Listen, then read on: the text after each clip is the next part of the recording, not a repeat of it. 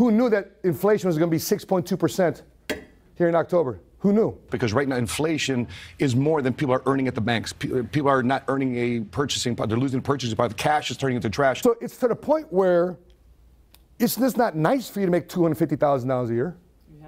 It's like you have to be a $250,000 income earner. And if you really want to live a life, guess what you got to start really making? You got to start making 7 figures. Liquid, not on paper.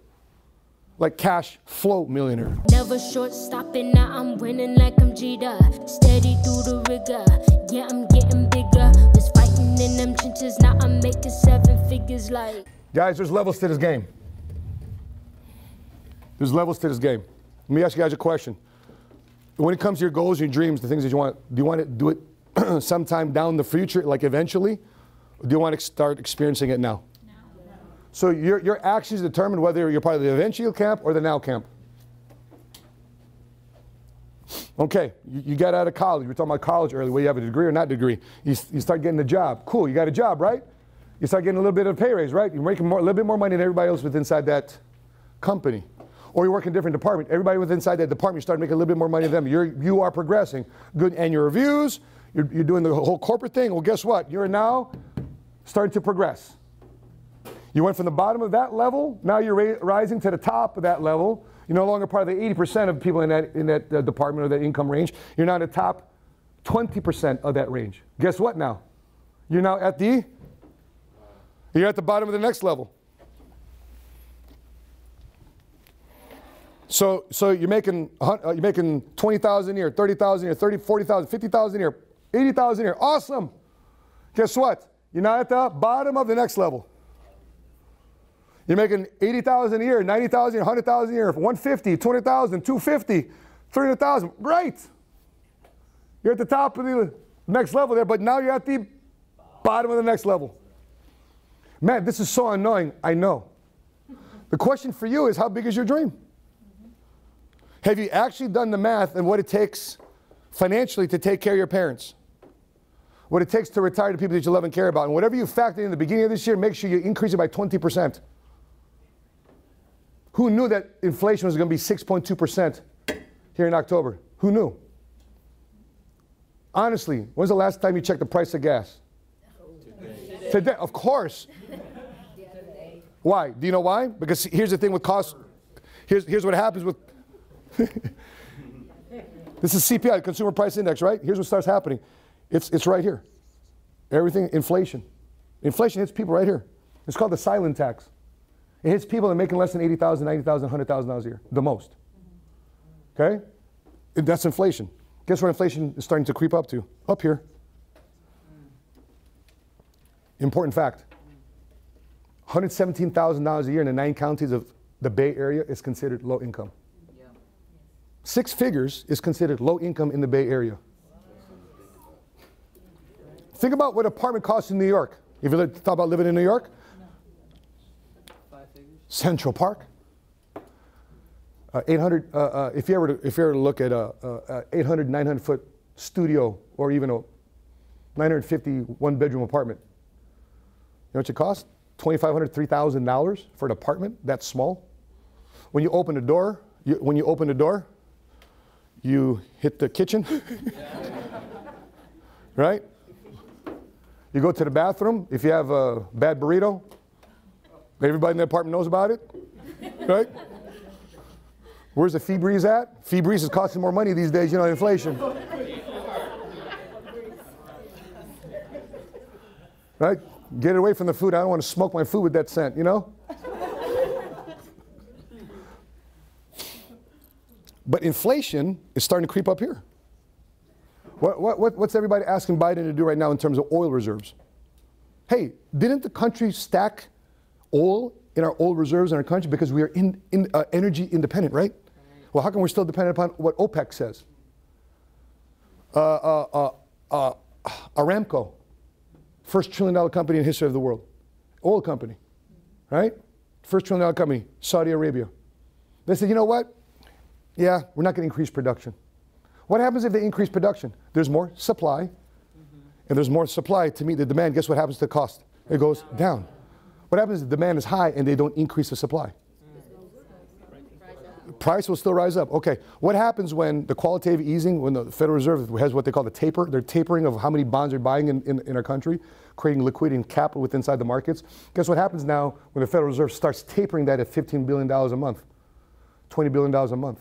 They're starting to taper what they're putting into the economy. Because right now the economy today is on steroids.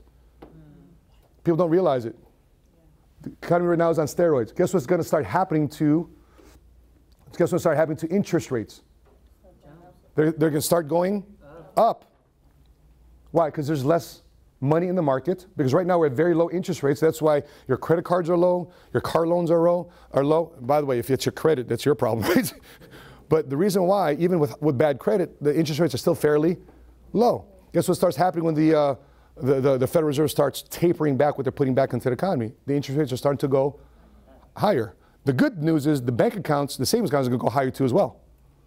The downside is people aren't going to be buying homes as much. People aren't going to be taking personal loans as much. People aren't going to put credit card charges as much. People aren't going to go to school with those students because they're going to be much higher interest rates. So it's a ripple effect across our economy. You guys follow that? So now, think about it. Let's say you're a bondholder. Okay? We're Kiki. You're a bondholder, right? You own a bond at 1%. And then the government starts issuing bonds at 2%. Guess what she has to do with her 1% bond? Well, I want the 2% bond. Wouldn't you want a higher interest rate? If she's earning interest at 1%, guess what she wants? So if she holds the 10-year bond rate and she wants to sell it in 5 years, guess what she has to pay? A penalty. She has to sell her bond at a discount in order to buy the bond at 2%. You guys follow me? And by the way, it's good for us in the insurance industry because the higher the bond rate, the more insurance companies can pay higher interest rates to the cash values inside of policies. And they don't have to take any money away from your commissions. Though a higher bond rate is actually good for us, but it's bad for the consumer. So here's the thing too. So if that starts happening, guess what's going to happen to the inflation index? It's going to go up even higher. 1 out of 10 people even today making 6 figures are living paycheck to paycheck. So it's to the point where it's just not nice for you to make $250,000 a year. It's like you have to be a $250,000 income earner. And if you really want to live a life, guess what you guys start really making? $500,000. If you want to take care of people outside of your immediate family, I'm talking about your kids, your husband, your wife, you want to take care of in-laws, guess what you really got to start making? You got to start making 7 figures. Liquid, not on paper. Like cash flow millionaire. Thing is, this is going to keep creeping up. By the way, do you have any control over this? No. Do you have control over it? Do you have control over this? Yes. You have control over cash flow? Yes. Do you have control as an income? But here, clarity. Are you clear about what you want? Yes. Are you really? Few people are. Okay, this is how I know how clear I know you are. How much money does it really take for you to run your family budget, your business budget, and take care of your family members that you want to take care of? So it costs $750,000. Okay, now what happens when you're clear? You get less distracted. You stop asking stupid questions. And you start asking the right questions. Okay, clarity. Vision. Is it part of the past or is it locked into the future? I know you're thinking about the future when you're talking about what you're going to become. I know you're locked into the past. We all talk about is your sob story. Didn't I mention earlier in this conversation, everybody here has a sob story? Yes. Some deeper than others. And everybody's respected. But when I hear somebody share the same story, sob story to this person, to this person, to this person, you know I think in my mind? Why are they trying to manipulate other people to start feeling sorry for them? Like when you start saying that to other people, that's a manipulative thing. Well, you don't understand my life, though. Well, you don't understand my life, though. Listen, you're not saying that to other people, so therefore you're trying to get yourself a pass, so therefore you don't have to perform. You're trying to give yourself a handicap. This is my excuse, so therefore I don't get called out on competition. Thing is, who's talking to you like this? Who expects more from you? Who's actually asking you the tough question that you need to find an answer to? Really? Once a week you get this top conversation. And by the way, just FYI, I wasn't here to start Dallas to be liked. I started Dallas here to make financially independent people. I came into Dallas here to make sure that we have a crusade, that we make more people financially independent and free, so therefore they do in their life what they want to do, not what they are left. They don't give their family their leftovers. You want to give your family your leftovers or your very best? You know, I was on my Instagram story the other day because, you know, like part of my morning routine is just walking around the block with my son, just hanging out with my kids, 6 o'clock, 7 o'clock in the morning. You know what I was doing when I was broke? I was in freaking trying to put in car seats and Cheerios out of the damn cars because getting jammed of the buckles. Hurry up, we're late. Ready for school. And you got to stand in this big old line to drop your kid off at school. And you got to go across town because you got another school to drop the kids off at too. It's not that way when you're financially free, financially independent. Are you clear about that though? Do you want to play offense? Are you pissed off about being pissed off? What price do you have to pay? What are you presently working on and what price do you have to pay? What are you presently working on and what price are you willing to pay? What are you presently working on and what price do you have to pay? Okay, I'll give you an example. I'm working on making sure I don't have to go back to my job. Okay, so what income do you need? For example, let's say you're making $50,000 a year. What income do you really need to make as an entrepreneur to make sure you pay your tax because you're no longer paying through FICA and all that stuff, right? Now you got to pay self-employment tax, which is 13.5%. How much income do you really need to bring home so therefore you net $50,000? Just to be safe. Right now, 85 to 90,000. You need to make $85,000, $90,000 right now to take home 50. If you want to make 6 figures, what do you got to make? If you want to take home 6 figures, what do you have to make? About $1.50. About $1.50. If you want to say I'm a net 6-figure income earner after taxes, I need to bring home $150. If you have responsibility like tithes and savings and investings, you need to make $150,000. If you want to say you want to become a cash flow millionaire, what do you got to make? At least 1.3, 1.35, right? Pay the taxes. you know, you've I remember coming up, I remember saying to myself, man, I'm an adult today. Why? Because instead of going to the tire store to just patch up my tire for $50, I can afford to go to the tire store, not only replace the tire, but all the other 3 too as well. I'm an adult. I just bought 4 brand new tires.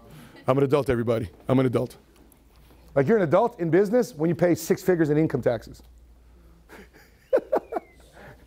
Okay, you got some, you got some decent taxes you're paying because you're making some very good money. People don't have a necessarily financial problem. They have more specifically a income problem. The reason why people are getting affected by inflation is because they're not making enough money, period. The reason why a boss can push you around is because you don't have enough savings. Think about this real quick. If you had $50,000 in savings, $100,000 in savings, the boss told you to try to push you around, can you leave the job and have confidence knowing you can find another one? Sure.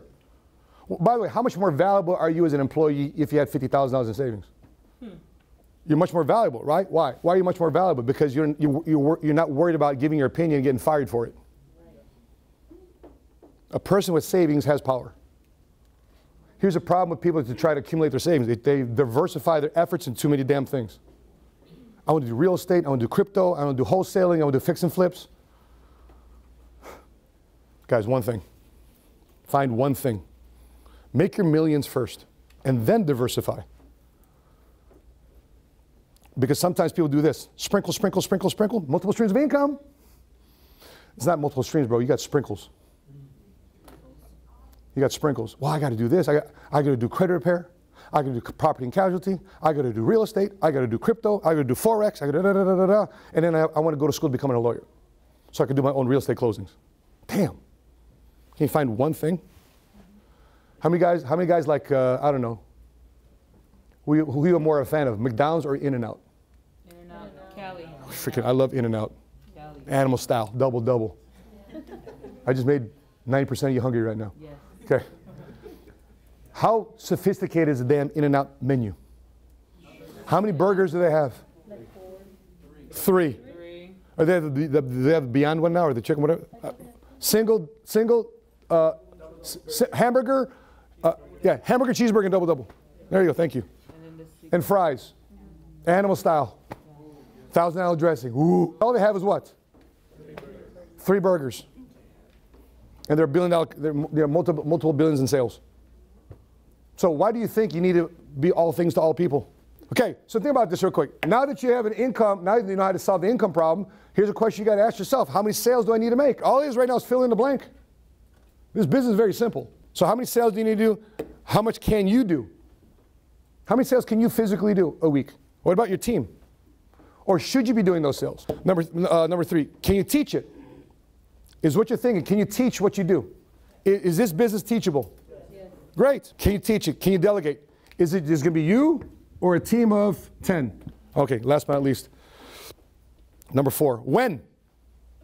Now. I've been getting on this guy because he's sporadic with his attendance. I'm so proud of him being here. 2 meetings in a row.